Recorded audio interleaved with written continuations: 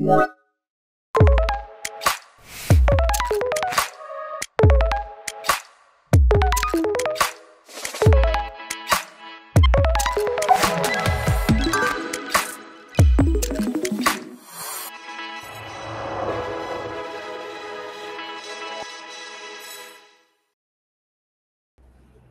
welcome, and thank you for attending our talk, Cooperating as Game Workers Cooperative. We are going to talk here about game workers cooperatives and what FWG is specifically. But first and foremost, hi, nice to meet you. My name is Eva. I'm co-founder of Lucid Tales, which has been founded in 2019. Before that, I studied video games at university, so I'm really fresh in the gaming industry. Alex? Hi, I'm Alex Abukarem, they, them. I'm currently creative director and co-owner at Soft Not Week, which is a game worker-owned cooperative. I've been in games for about 13 years, I think, since 2008. I've worked on everything from mobile to console titles, mostly indie, some AAA, and yeah, I'm very happy to talk to everyone about co-ops today. Frani? Hi, I'm Frani, or Francesca Eskenazi, and I'm the co-founder and CEO and producer at Future Club, which is a new, also a game dev cooperative that we started last year. And previously, I worked at Riot Games on League of Legends for about 5 years, and then I was also at Lab Zero Games and worked on Indivisible, and I got kind of my start back in 2007 at Pandemic Studios. And yeah, I'm just really excited to talk about what we've been up to and how we've been working together and explain a bit more about what co-ops are. Hopefully, people will understand them a little bit better. So. To get started, what is a worker cooperative? In a nutshell, a worker cooperative is an organization that's owned and self-managed by its workers. Employees govern their business as a democracy. Each employee has equal stake and equal voting in co-ops. So typically you have one member, one share, and one vote. And worker-owned cooperatives also focus on benefiting the employee owners, not any outside external investors. And we work together among the employees to come together about business decisions and how to run the company. We also work to give back to the community and help other co-ops as well. And the key element about co-ops is really open communication. Everything is very transparent and shared among the members, so that everyone understands what's happening in the company and are able to influence the direction. There are 7 cooperative principles. So although different co-ops can have different legal entities or legal structures, but as long as they follow the same principles, then they are still considered cooperatives.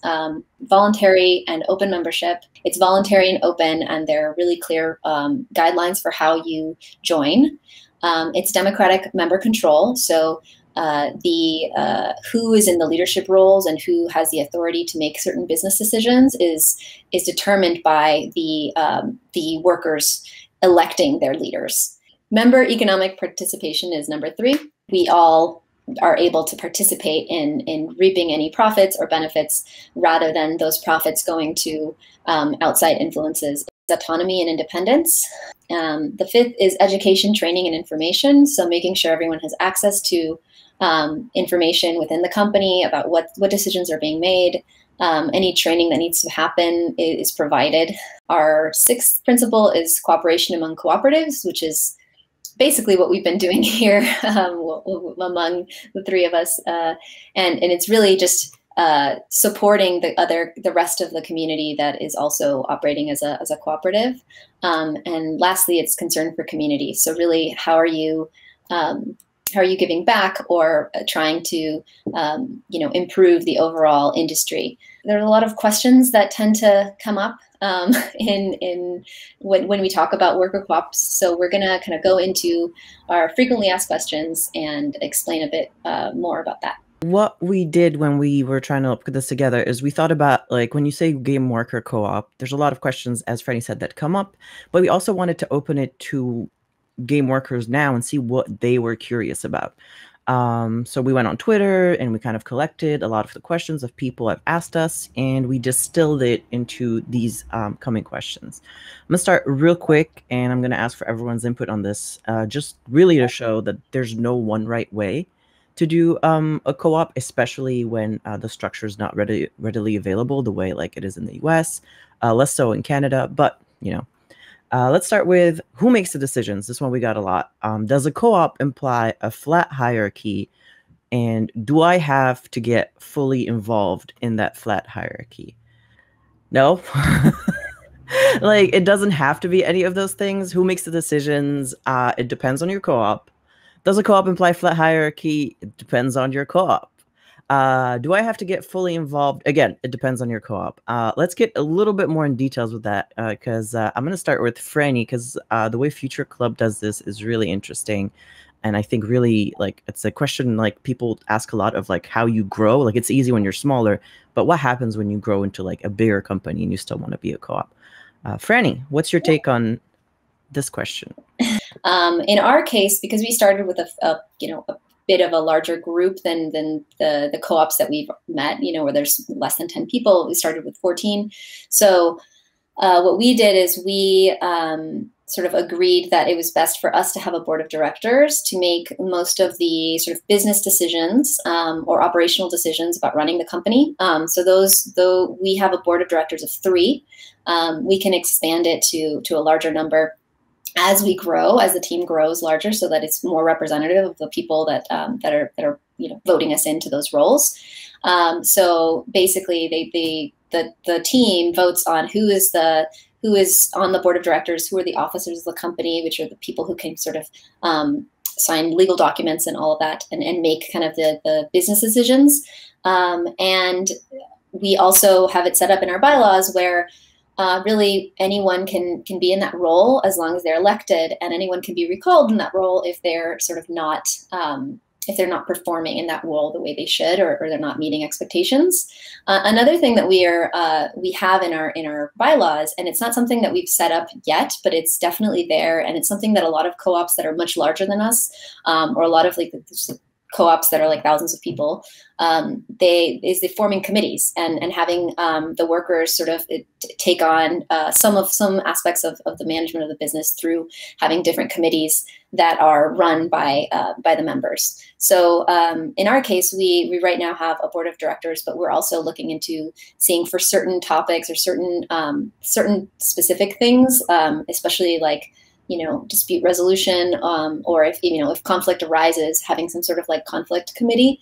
So just so that we can all stay accountable. But we basically, we have it so that our board of directors makes most of our business decisions, but anything that affects our bylaws, so if we need to amend or change the bylaws, if we need to change anything that requires giving another, like if we hire someone, basically having to dilute their percentage. So if we bring another person on and they're eligible to become a member, then they that would also be like a shareholder, like everyone who has shares in the company would vote. And as well as any determination about how we are allocating funds for the business. We have like an annual meeting where we kind of go over the plan and the previous year. So really, that's when everyone who has a vote can vote. But in terms of not wanting to be fully involved, we also have it set up so that if someone maybe doesn't want to be involved in a lot of these decisions, they can assign a proxy to vote in their stead. So there's lots of ways that you can still be an owner and really participate as much or little as you feel is necessary. So that's sort of what works for us, and I think that's what's going to allow us to scale to, if we do grow to a much larger team, we'll probably still stay fairly small, but it's there as a way to make sure that it's manageable. Yeah. So that's obviously you don't have a flat hierarchy. I think Ava, Lucid Tales, and Soft Not Week have kind of a similar structure, but I think yours, because of the laws in Canada, is a little bit different. Can you tell us about that? Yes, so yeah, overall, it's the same as how it goes with Future Club, which is you have bylaws, have dates and elections, and you elect people to fill in the seats on the board of directors. Here, you need a minimum of 3 people on the board of directors in Canada, which are the president, the secretary, and the treasurer. Um, from what I've just heard, it's pretty much the same as in Cricket Club. You have these 3 people. And after that, you can have more people on the board of directors, of course, and you can have committees as well. But that's the minimum that you need to run a cooperative. So as long as this is taken care of and it fits your needs as well, you can do pretty much whatever you want in terms of hierarchy. On the studio side, for instance, there at the moment at Lucid Tales, there's just 5 of us. So it's not really complicated to manage anyone, and we can just, make decisions together and have discussions about pretty much everything. So we still have the voting system for everything that has to do with the cooperative side of the operations, but for the studio side, as far as at the moment, currently, we don't really need to have a hierarchy. Because everyone is pretty much multitasking, and you don't need directors or leads so far. But as we grow, this is something that we'll look into. What we would like to do eventually, if we get more members in Lucid Tales, is having a claiming period for which, before you start a new project, people can claim the positions that they want to work with for that specific project. So if you feel like, oh, I would like to be a lead artist for this project because I put it together and I think I would like to try it. So your personal inspiration regarding the project, this is something that we can discuss and we can vote on as well. So it's not really based on your experience, but more like on your, again, personal inspirations. But again, there's just 5 of us at the moment, so it doesn't really apply because we never really get into that kind of specific situation. But that's something that we'd like to explore eventually. But yeah, aside from that, it works pretty much the same way that it works at Future Club with Frani.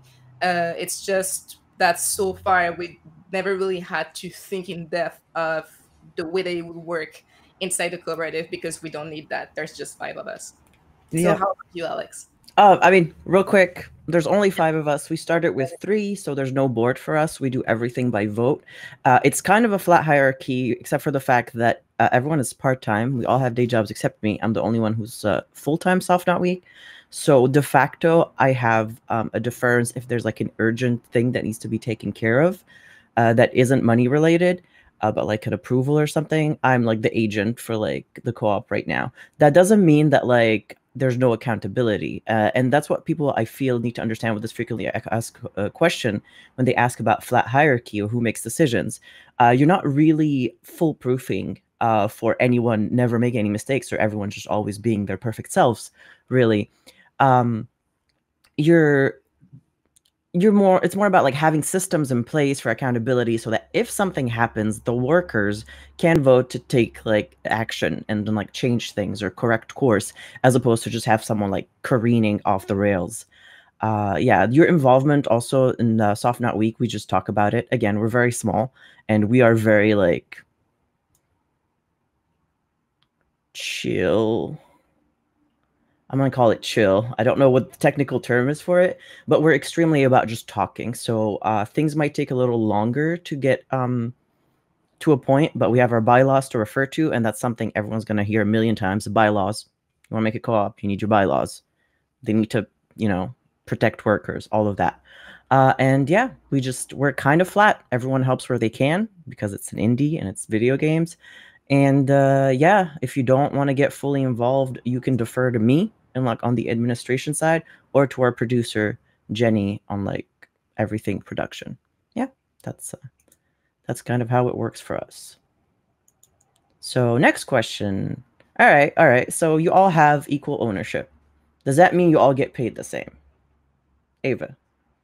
This is a funny question because I know that a lot of people are really, I wouldn't say fearful, but not really sure about equal salaries in general, specifically in the gaming industry.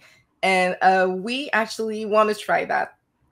Maybe because we're young, maybe because we're inexperienced. I don't know. We just really want to try it just to see how it goes. Because the feeling that we have at Lucid Tales is that we just value each and everyone's contribution as equally lucrative to the cooperative. So we have a feeling that it's not because you're a programmer that you should earn more than an artist, for instance, but also in terms of experience and in terms of what you bring to the cooperative. at the moment, everyone is the same. So we are all fresh out of university. So we're basically all of us in the kind of same situation where we are in debt and we don't have much money. So it felt right to us that we would earn the same in terms of salary. That being said, we're not making any kind of money at the moment. We're really young. So it's not really a question right now. But whenever profit is going to come in, if it comes in eventually, we want to try that flat rate for everyone.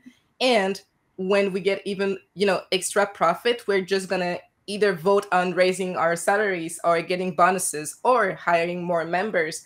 When money comes in the cooperative, this is something that you should know. Part of the money has to be reinjected into the cooperative to make sure that it stays afloat and it keeps just running well. But Is the rest that of a the legal money thing in Canada? Sorry to interrupt you. Yeah, Is that it a is. legal Canadian Yeah. thing? Because I don't know that it's exactly the same in America, just because Ah, most states don't have a legal framework officially for right. cooperatives that aren't like agricultural, whatever. Please go on. Sorry, I just wanted to No, specify it's this. fine. It's funny because we've been doing this like a few times and we just keep learning stuff about each other. It's really fun. But yeah, at the very least in Canada here, part of the profits has to be reinjected into cooperative. And I think it's something like 40 or 50%. So you can just do whatever you want with the money. Part of it has to be reinjected, and that's just much safer for the studio at large. But again, the other part of the profit, you can vote to do whatever you want with it. And the idea at Lucid Tales so far, we'll see how it goes, would be to add, just to raise our salaries. So you have that flat rate for everyone, but with each year and each project, it just gets a bit higher and eventually would fit everyone's needs.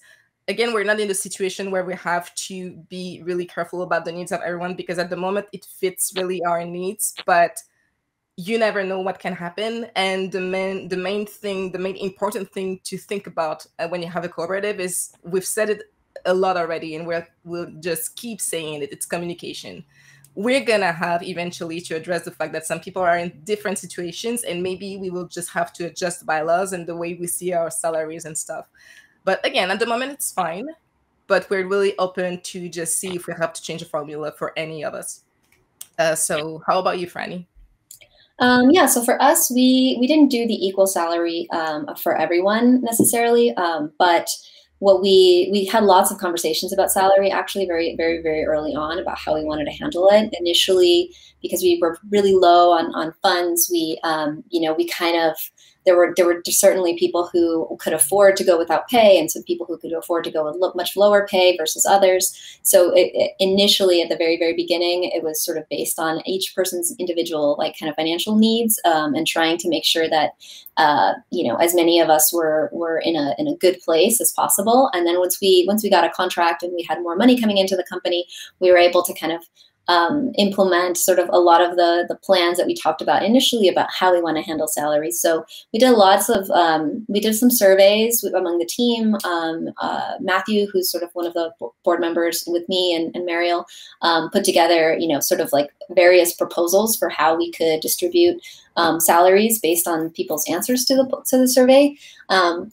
And generally, we do acknowledge that experience level brings additional skill sets and values to the company when you have a lot of experience versus someone who might be like fresh out of school and doesn't have much experience. So we really broke it down into like a tier-based like salary band. So there's ranges of sort of a junior kind of entry level, which when we started, no one fit in that range. We have a couple people who we've hired since then that are within that range, and really we just have basically like a junior, senior, and kind of director level tier of salary bands.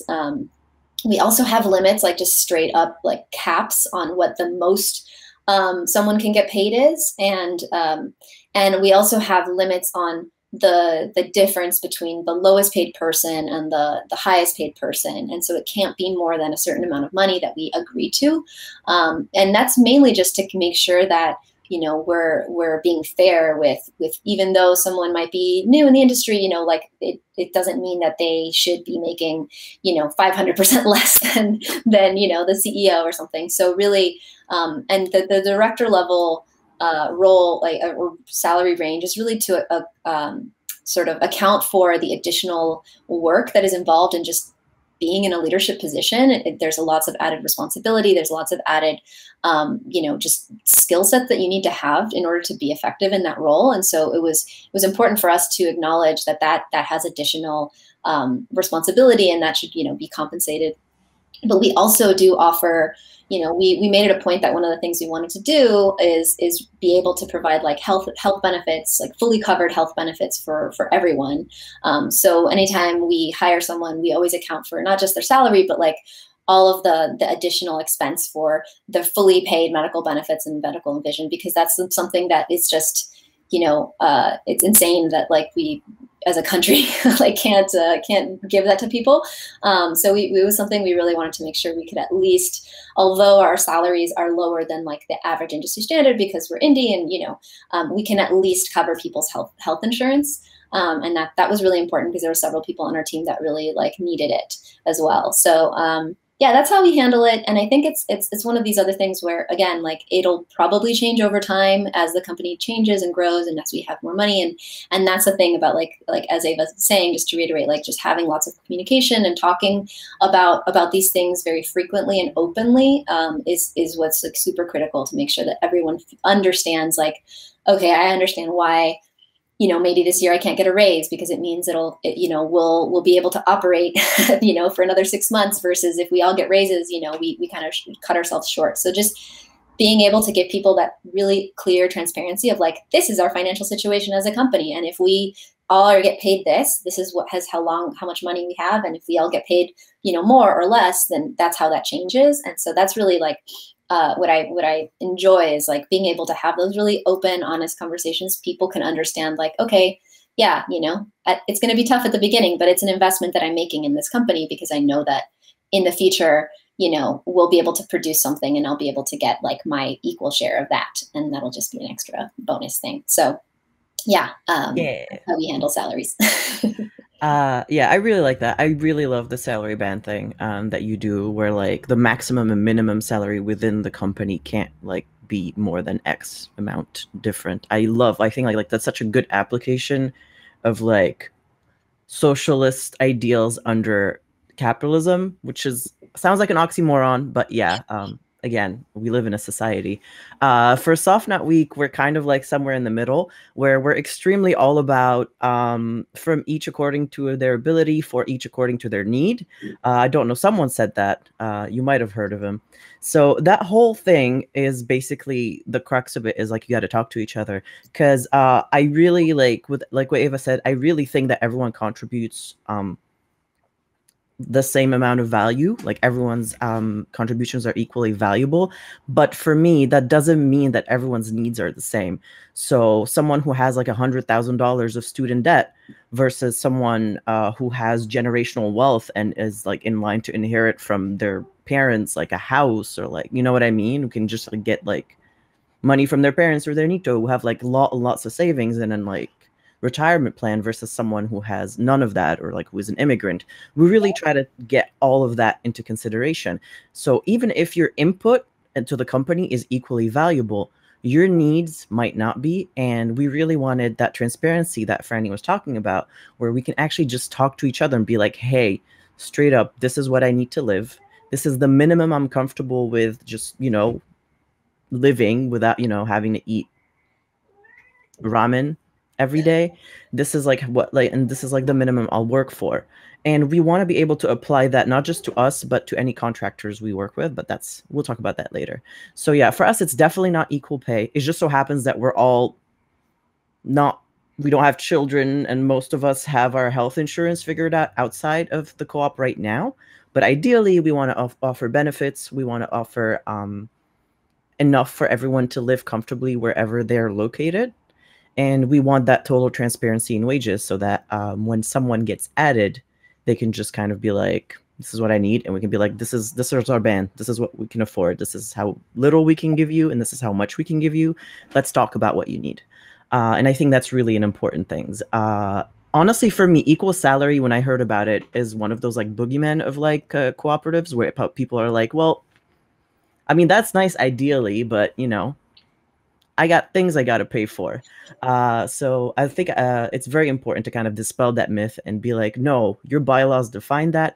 As long as you're not trying to exploit anybody and you're basically you have the accountability built into your system, you don't have to have equal salary for everyone. Next, this one's pretty easy. Hey, ladies, is a co-op necessarily a nonprofit? No. Co-op is a business for, especially in games. Like we want to make games so that we can make money off of those games, right? So that we can keep making more games. That's the idea, is that like it can come back to the workers so that they can, you know, have money to be able to, like, ideally even just self-fund their own projects in the future. That's where we'd like to get to in the future. But yeah, it's a business just like any other business. And there are co-ops that are nonprofit, but most, you know, if you're in game development and you're making games, you know, it doesn't matter if you're a co-op or not, you're trying to make money. Yeah, games are like a luxury item. They're not really like a basic necessity or a human right. So next one, can you hire contractors in a co-op? How does that work? Who wants to take this one? I have my own style, but well, I mean, we work with contractors. We try to ensure that when we do approach contractors for work, that we typically ask them for their rates, to give us their rates, rather than tell them like, this is how much we can afford, and give them some really low budget thing. We really want to be respectful of what people's own individual like self-worth is. So we tend to ask first, and then if it's something that's like way beyond what we can afford and we are able to negotiate, then we usually try to do that. If it's something that we feel, if it fits within our budget, we'll go with whatever they ask for. If sometimes people will come back with something that seems a little too low, so we'll try to adjust it up to be fair. But really, the main thing is like, we work with contractors when you need them. So that ideally you're not working with contractors like treating them or as if they're a full-time employee, but really, hiring them as contractors so you can avoid getting out of paying additional taxes and things.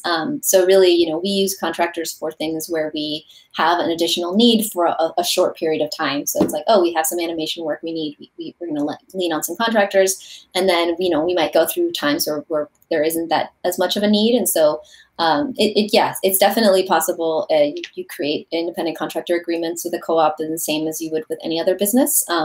And something that we like to do, which is something that like Wild Blue Studios, which is another co-op, has done and that has shared with us, is a contractor bill of rights. And I think that's something that we're really interested in setting up as well, just so that they have like a clear picture of like, this is what you should expect when you work with us as a contractor, and really what are their rights, responsibilities. So it's like very, very clearly outlined. But yeah, Alex, I know you guys have a different system, or like a very specific system of how you work with contractors too. Yeah, so. Our system is a little bit different just because no one on the Soft Not Week team right now is getting paid because we are owners. So we're taking that risk together. We all decided that we will get money from like doing other jobs and fund Spirit Swap development until, we had revenue, which, games, 2 to 4 years, maybe. So we have a lot of contractors on Spirit Swap. Like Spirit Swap has like 12 contractors, but it's, as you said, very time things. Like we had Morgan Madeline, Momo, at the beginning for concept art, and she was with us for like, I want to say 3 months. And then, now we don't really have as much of a need for concept art. It's more assets. So now we have our character assets artist. They work a lot on the game. They don't work full time. But the things that were important to me when coming to contractors, because Soft Not Week is membership right now is all liabilities, no benefits. There's like, you get nothing for it except the promise of one day profits. And we work with crushing majority of marginalized people. Like, pretty sure most, if not all of our devs that we work with are marginalized, either from like a gender perspective or like a race perspective or both. So we really wanted to be fair. So we said what we call an ethical minimum, where the 5 of us got together and we were like, what is the absolute least you would work for in the games industry?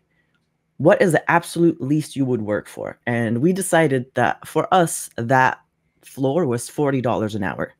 And so that's the basis of all our offers. We're like, and it's been fucking nuts because, can I say fucking nuts? I said it. It's been a lot because every time we approach someone with that, like before we say our rate, they try to like, you know, they'll tell us, oh, my rate is $15 an hour. Is that okay? And I'm like, okay, well, we pay $40 an hour. So that's your rate now. And it's honestly been really good because like it empowers people to like really feel more valued. And $40 an hour is by no means like an amazing rate. It's just what we can pay to compensate for the fact that we don't have, like, you know, freelancers don't have, they have to take care of their own benefits, they have to take care of their own retirement. So $40 an hour is really like the minimum you can expect to pay for like the very specific skill set that it takes to make video games, in my opinion, in America. We offer the exact same rate for like people we work with abroad, just because redistributing wealth, it makes sense. Just because you can live for $5 an hour in, I don't know, my country, maybe, probably not even there, doesn't mean that we should pay you less than we pay American contractors, especially when that's what we're budgeting for. And another thing that's important, apart from the ethical minimum, is the path to membership. So when we started Soft Knot Week, we had 3 people, which were the 3 founders, which was myself, Chris, and Morgan. And you'll notice when I talk now, I talk about 5 people. And the 5 people are them, like us 3, plus Rajan and Jenny, our producer and our lead UI UX. And they started as contractors. So that path to membership, that transparency to be like, hey, if you want to be part of the team, you can. But just so you know, we have no money for us right now. All the money we have is going to contractors, to paying them like that rate that we agreed on. And then any other work we take on ourselves, we do so at our own expense, if that makes sense. And like, you know, the hope of revenue. And these 2 were like, yeah, okay, let's go. So yeah, it's all about really transparency. And you can just, not everyone wants to join, but everyone should get the option to, if they work X number of hours on a project, like a set percentage in your bylaws. And that's what we're working on right now, really determining what that means. When we open membership, because again, ideally for us, it's when we start getting revenue, because can open membership into what? Just sitting there and making no money, whoop-de-doo. Yeah, how you give people their rights, pushing our contractors to unionize. That's one thing. We're always like, go unionize, collectively bargain, put your boots on our necks, you know, just do it. And hopefully it creates that path to accountability. And yeah, that's what we're trying to do. It's imperfect. I absolutely agree. It needs work. It's going to get better, but we're figuring it out together within very strict mechanisms, like under American capitalism. So, you know, we're trying to build the best system we can with the help of the other people at FWGS, which we never said what that stands for, did we? FWGS? No, not yet. We probably should, because people are like, what the fuck's FWGS? Federation of Worker-Owned Game, what's the S? Studios. I knew that. So yeah, accountability. I'm just going to keep saying that. Speaking of accountability, what's the mechanism for removing members? What if someone starts acting a complete douchebag? What if someone starts grabbing power? What if someone just disrespects someone? What if there's harassment? Because, you know, people are people, and just because we all want to do our best doesn't mean no one's going to make mistakes or even act in a completely unacceptable way. So we definitely have a process for how we could handle, like, if a conflict does arise, or if there is a problem with someone on the team. We basically have reached out to several different organizations that offer like facilitation or mediation services that you can sort of pay per issue. And one of them is their name is Aorta. They're actually a co-op. They work with lots of co-ops to support and help with facilitation and difficult conversations. And what something that we like to do when we have a bit more cash flow and we're able to afford it is actually provide mediation and conflict resolution training to everyone on the team, and then eventually form sort of like a committee, as I was mentioning before, a committee, a dispute resolution committee, where the people on that committee are trained and skilled in dealing with conflict. So if something happens, anyone on the team can either, raise it with their direct, sort of discipline lead, or raise it with anyone on the board. Really, they can raise it at any point with anyone in any way. And if it's not something that they feel comfortable reporting to someone on the board or their lead, we also, our payroll company also has HR services. So we have sort of an external HR that like they could report anonymously or report anything, whether anonymously or not. There's like a place to go that isn't someone directly on the team if they don't feel comfortable, confronting that person on the team. So there's lots of ways that people could bring issues up.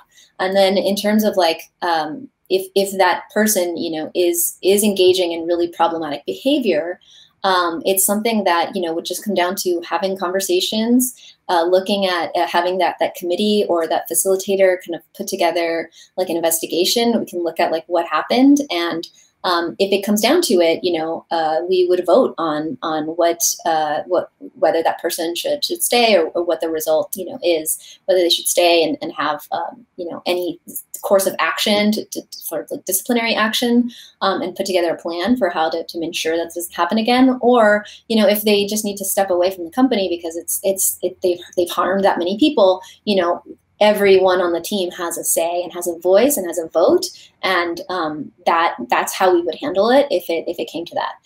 It was really important for us to make sure that all of us were on the same page as to like what that process was very early on, because it's something that kind of been through before and it wasn't fun, and so we want to make sure that we kind of have that safeguard in place. And really, again, I think that's the beauty of having a co-op, is that your fate is really determined by your own voice and vote in what how your organization runs. You can directly influence it because of that. Yeah, for us, we had in our bylaws, since we had some friction in the beginning over how active members were, which I know you're going to be like, there's 5 of you. How are you doing this? Day jobs become a lot. But we realized very early on that we needed a system for specifically removing members or flagging members. So we talked together in the bylaws, and we have basically definitions now for what an active member is versus an inactive member, and different provisions for both, and also different duties versus rights for those different like activations. Because sometimes someone is like, I don't want to work on this project, but I still want to be part of the co-op. So we wanted to like allow for that. Or like if someone needs to go on a sabbatical because, something happened in their life, we wanted to allow for that. And that allowed us to think really early on what would it look like if we needed to remove a member. And what it came down to for us was you got to reach quorum and you got to vote. Another thing we have is an internal anonymous form for HR complaints that all 5 of us have access to. And that one is also open to our contractors. So whenever anyone has like I call it HR, I hate that word, but it's more like a raising like a comment box that we check regularly. And whenever someone has an issue or so far it's been empty. So I don't know what's going to happen when someone puts an issue in there. But ideally, if there's an issue and you feel like you can't talk to each other, you can put it in there, and then we would call a meeting and talk about it together and vote on the outcome. And if it's about a person in particular, we would talk about that with them, either have like a path to rehabilitation, or if it's something like harassment or abuse or something like that, then we would just have to take a vote and remove the member, basically, and just kind of like vote them out. So it's all in your bylaws, really. And as Frani said, it's better to figure it out while everyone's getting along, even though it's so counterintuitive to be like, everyone's happy. What happens when we fight? Yeah, it's better to figure it out now at the very beginning than wait for you to fight and be real mad about it. And now we have no idea how to like resolve anything, which is a whole thing. What about you, Eva? Yeah, I think it's really hard to think about that in a really objective kind of way when everyone is getting along, and specifically when there's not much people, because just as Softnet Week, we're 5 official members, and you don't want to think about maybe someday, and you don't want to deal with it either. But sometimes maybe the best thing that you could do about it would be to reach out to someone who's not in the cooperative, some exterior resource to help you. Because if you feel like this is something that you cannot take on and you don't really know how to deal with it, and I think, I mean, it's fair. All of us, again, we're just fresh out of university, so we don't have much experience with dealing with these kinds of issues. But reaching out to an external source to help you figure out these kinds of issues may be the best help that you can get, because first of all, they have the experience, they know how to get you through this. But also, if people feel awkward talking to each other because the issue is too big or too awkward for them to deal with directly in front of the person who's concerned about it, well, they can just reach out to someone. So but see, that's a very good example of what we've done badly so far, is that we haven't figured out precisely how do we deal with these kinds of issues. So as Frani said, the first step is communication. Most of the time you don't even have to reach out to someone else, so it doesn't have to get too big. You can just talk to each other. All right. I think that's a lot of it. Most of the questions that we got. So yeah, in conclusion, why would you choose the cooperative business model? Yeah, I'm just gonna say it. It's not about you. And if you care about collective good and workers owning their labor, honestly, this is the best system I think we have under capitalism. You'll notice it's very flexible, so you can absolutely make a cooperative full of douchebags and be a cooperative of douchebags and just be like a fucking blight on society. Please don't. But don't. Don't do that. But don't do that. But yeah, it's honestly, it's about mechanism of accountability. And the really cool thing about FWGS and about this cooperation of game worker co-ops is that there is accountability within the group. And being in a group like FWGS really like gives me that perspective, and it allows me like to be accountable when I talk about these things to people at Wild Blue, to people at Lucid Tales, to people at Future Club, to see what they think, and they can tell me, hey Alex, that's fucked up, or hey Alex, that doesn't go with the cooperative principles. So yeah, these discussions are really important. So why choose a cooperative business model? Why choose to be in a cooperative of cooperatives? Because it keeps you honest, and it keeps you fair, and it makes sure that the benefits end up with the workers. Workers' rights, brings empowerments, sharing of project ownership between members, all of that good shit. So do it. Ideally, do it in Canada. Right, Ava? So, Canada. In 2019, there were 5,812 active non-financial cooperatives recorded by Statistics Canada, which is roughly 105,000 workers. So Canada is a really cooperative country, but the worker cooperative is not the model that's most known. Usually it's more housing cooperatives that people know, and the financial cooperative of the Banque Desjardins that people know because it's really widespread in Canada. But aside from that, they don't know shit about what a cooperative is. So it's really important to make sure that people around you know what you are and why you exist, so they can, open doors again. But that being said, there are we've worked with the CDRQ, which is the first logo that you can see, which is the Regional Cooperative Development in Quebec. These people are here to help you become a cooperative and spreading knowledge and awareness of what cooperatives are, basically. So these people are specifically for francophones, but you also have the CWCF, which is the Canadian Worker Co-op Federation, which is in the rest of Canada. And these people have the same mission. It's just helping you building a cooperative, understand how it works legally, internally, and stuff, and providing you with resources as well and help whenever you need.